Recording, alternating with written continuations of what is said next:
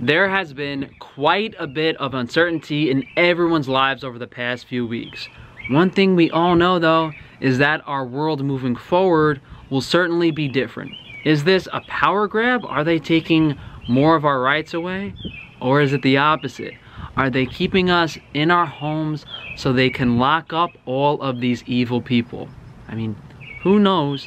All I have to say is, whatever you guys do, think positive for the next few days, few weeks. Think of how much better your life is going to get at this point moving forward.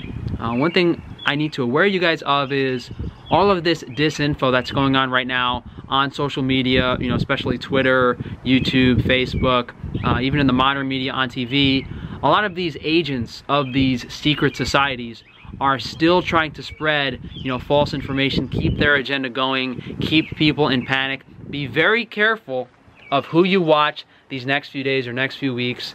And there's also going to be an internet blackout, I think within a week or two. So the internet's going to be down for, you know, I mean 10, 15 days. I'm not really sure yet. So you're not going to be able to watch these people anyway. So definitely download some videos, buy some books, get prepared for 2 weeks without an internet. And Frankie Boy is looking forward to his little YouTube vacation. You know, I haven't had a break. I mean, it would be nice if I was on spring break or something and actually enjoying the 2 weeks as opposed to cooped up in this nonsense. But keep those two things in mind, guys. The disinformation that is being spread by these people, you know, just like the carnivores and the vegans are spreading their false agenda, these people are doing the same thing with social media pertaining to the Toyota Corolla, everything that's going on right now. And the internet will be blacked out. That is what I've heard. So again, be prepared, you know, to have no internet for, you know, 2-3 weeks. And, you know, someone like myself, I spend a lot of my time online, so, you know, it's going to be a nice break. Hopefully I'll, you know, have some time to read some books, go hiking, maybe record some videos ahead of time. Maybe I won't. Maybe I'll just take a well-deserved rest, and Frankie Boy will be brand spanking new when we're back. That's supposed to happen April 1st, you know, early April, so relatively soon. But guys, remain positive, stay forward thinking. We're gonna go around to some supermarkets. I think we're gonna go to Whole Foods, see what's on the shelf, pick some stuff up, and maybe we'll meet another cute girl driving an expensive Audi. Frankie Boy can only dream. Whether this Toyota Corolla nonsense is true or not, it certainly gives me an opportunity to dress up as an anime character. And although I'm not into that stuff, I'm sure some of you fairy boys are excited about Frankie Boy being dressed up as some type of ninja. But it looks like there's a line or something over here. I don't know what's going on.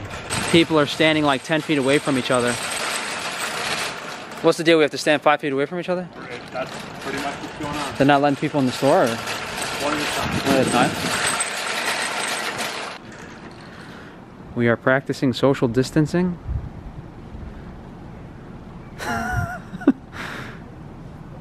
I should have brought my tape measure. Then again, a ninja would be able to tell how far away people are with his superior depth perception. Yeah, I don't know what they're doing inside. I guess they're making sure people don't get too close to each other. That's actually my gym right across from here that they closed down a few weeks ago. I mean, I built my own gym home, so I'm probably not gonna even go there anymore. But they're definitely losing a lot of money on that facility. They built it, you know, their membership base wasn't too high, and now this stuff hits, so not good for business. Whole Foods is doing all right though. Jeff Bezos is doing all right though. Half of America's lost their job, and Amazon and Walmart are still hiring, so go figure. The slaves can get the jobs at Amazon if they want to. I'm recording my last few days of life. Are you actually? He couldn't tell I was smiling under this, so he might think I'm joking. I need to build like a bubble around myself. So don't worry, fairy boys, even in a time of crisis, you will be able to safely get your bananas and pineapples for all of your bedroom fruit pleasures. You know, I would imagine they're even having a hard time moving a lot of this stuff because, you know, people are afraid to go out and buy stuff. See, organic pineapples, 2 for $6. Great deal. Organic bananas. You know, let me get some of these for my family. Always go organic on the produce. It removes the agrochemical concerns. Oh, that guy looked at me from across the store. Am I gonna get the Toyota Corolla? All this stuff was completely sold out the other day. Everyone bought all the onions, the potatoes, all that stuff. Looks like it's back. Most of the produce is back on the shelves. You know, plenty of cheese, plenty of raw cheese. People are still avoiding cheese, I guess. Oh, sure, okay. Yeah, sure. Captain Douche behind the cheese counter told me to stop filming, and there's like security guys walking around and a lot of staff, so I probably can't really do this, and I might even get thrown out if I keep messing around. All of the prepared foods are gone, I guess. A lot of the non-perishable stuff is gone. The smoked cured fish, you know, a lot of the meat is still gone. You know, most of the chicken and pork, limited amount of red meat. A lot of the fish is gone too, so you know, people definitely getting carnivorous in these times. A lot of the water's still missing. A lot of the non-perishable drinks and stuff, and they still didn't restock them. Probably because you know, they don't usually sell a lot of this stuff, but you know, people just bought it all out and the demand was too high for the other stores. A lot of the drinks are gone. People stocked up on everything. A lot of the man, what a clown party pooper. So you know, when I walked in there with the camera, the guy was like, oh, please put it away. The guy literally followed me around the store for like 5 minutes waiting for me to pull it out again. He's like, okay, I'm gonna have to ask you. He's like, all right, I'll leave. I'm not spending $15 a pound on your crappy roast beef. But you know, Whole Foods does have a policy where you're not supposed to film in the store. You know, I was using my phone last time I was in here, so I mean, camera versus phone, is that really gonna make a difference? I mean, I'm sure if that guy saw me with my phone, you know, holding it like that, he would have said the same thing. But you know, we showed you guys that most of the meat was still missing. That's pretty surprising. Like a large majority of, you know, the chicken, the turkey, the pork, even a lot of the red meat, even the fish was completely sold out still. They did like a halfway job of restocking a lot of the grain-based stuff, some of the water bottles, but really, you know, most of the food is still missing. I would say they're at like 20 to 30% capacity of what they could be stocking. Obviously the pasta, the non-perishable stuff, you know, all of those bins that Whole Foods usually has stuff in, where like you go and get whatever you want, it was mostly empty. You know, the whole inside of the store, it's like, again, like a bunch of workers, a bunch of security people, pretty much people staring at you wherever you go. The shoppers didn't seem to care too much. I mean, some people were wearing masks, you know, some people weren't, some people were walking up right next to me, they're like, they don't really care.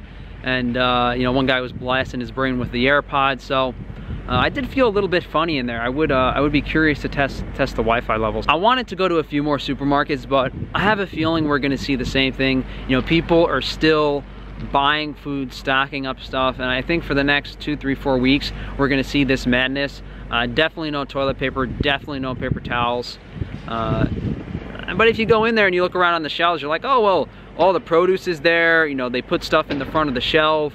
But reality is, you know, there's a definite food shortage, and you know, when these managers and these suppliers and these stockers were calling up, you know, wherever they get the food from to restock their Whole Food stores, it's very clear that you know, they have a higher capacity to have more food. That being said, I'm sure everyone in the supply chain is doing as much of a job as possible, but hopefully this gives people a reality check that they need to start growing their own food, supporting local farmers.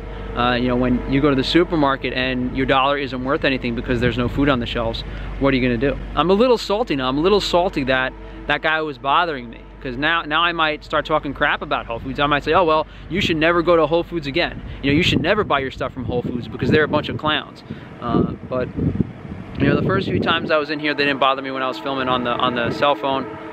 So maybe a Whole Foods rep can reach out to me, and maybe I can be their spokesperson, or maybe I can turn it. Hey, Frankie Boy can play both sides. Frankie Boy could say, oh, well, you know, organic stuff is great, you could buy these plant foods, and then I could start talking crap about it too. So that being said, they do have, you know, better stuff than most grocery stores around here, and you can get some decent quality nutrition. But I mean, I don't think the guy was even a manager or something, probably just on a power trip. But really, who cares? I already have, you know, 3 or 4 YouTube videos on my channel filming there, so what's the difference? But now's not the time, so let's see if we have some other stuff to do. What are these cars called? Is this the first victim in my town? Getting driven around in an Escalade?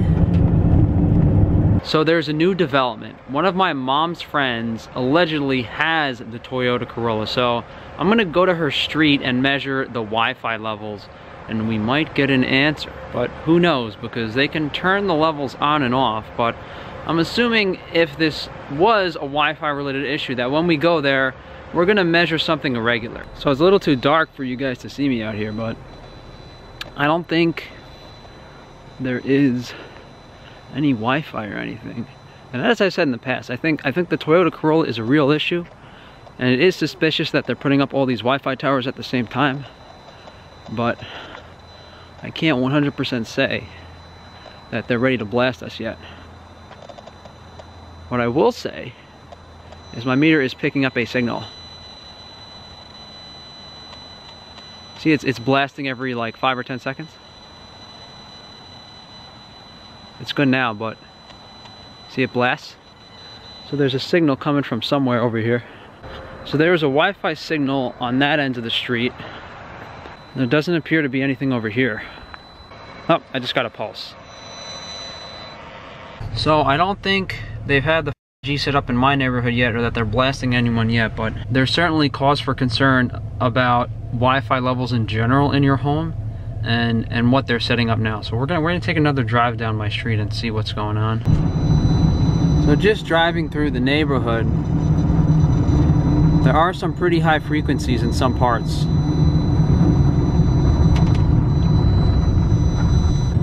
So I'm assuming if we get out of our car and look over there, there might have been a power line or something over there. You know, so depending on where your house is located, you know, you might be a lot more susceptible to this stuff. You know, but these levels over here aren't really as high as New York City, but it's still alarming that even just driving around in your neighborhood now, the Wi-Fi levels are, you know, off the charts red. I think I see something on that line. Could be that power line. I'm gonna stop here and see why these levels are so high. So we have extreme levels of radiation. I'm not sure if it's, yeah, I think it is by this power line. It's pulsing though, it's not consistently super high, but it is pulsing right now really high. So these are, you know, levels you don't want to be around for short periods of time, let alone live near. Yeah, this power line, there's something, yeah, there's something on this power line that's emitting very high frequencies at a dangerous level. I don't know, you know, how far this goes. I would say it's at least a few hundred feet, and those houses up here on the balcony are definitely at risk. I wonder, I would reach out to those people and see what's going on. So low for a little while, but then we're going back to red, down to green.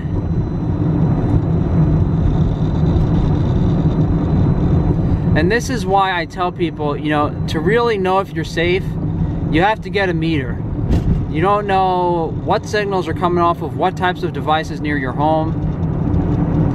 You don't know if you're right next to a newly installed Wi-Fi line. You don't know what's going on. Although this is nowhere near New York City, you know, I'm still getting some pulsing, you know, outside. It's going to moderate, you know, once every few seconds, and it's even pulsing on high, you know, every 30 to 40 seconds. So, you know, even if there's no cell tower or something installed directly near your house, you know, there's a high likelihood that, you know, your neighbor has a smart meter. There's too many Wi-Fi devices that can be causing these harmful levels of radiation. So, you know, if you want to get a meter, this is the most affordable one I know of. Safe and Sound Classic EMF meter. You know, hopefully I can, you know, sell these in the future, or at least get them to you guys more affordably.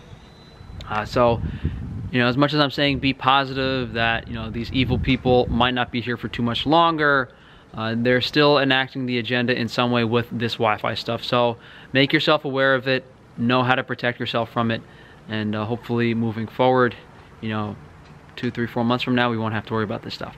So thank you guys for joining me. If you'd like to support Frankie's Free Range Meat, definitely get your order in this week before we have a potential blackout. So we're gonna try to restock some stuff by tomorrow and Thursday and Friday, and then we're gonna try to ship everything out Monday and Tuesday of next week, because if the internet does go down, we won't be able to send you guys stuff. Unfortunately, you can go to organsupplements.com if you guys don't have access to grass-fed beef organs, Frankie's Naturals for minimal ingredients, minimally processed hygiene and cosmetic products, and definitely check out frank-stefano.com for my book. Maybe get it so you have something to read in this downtime. Thanks for joining me, guys. Enjoy the rest of your night. Bye.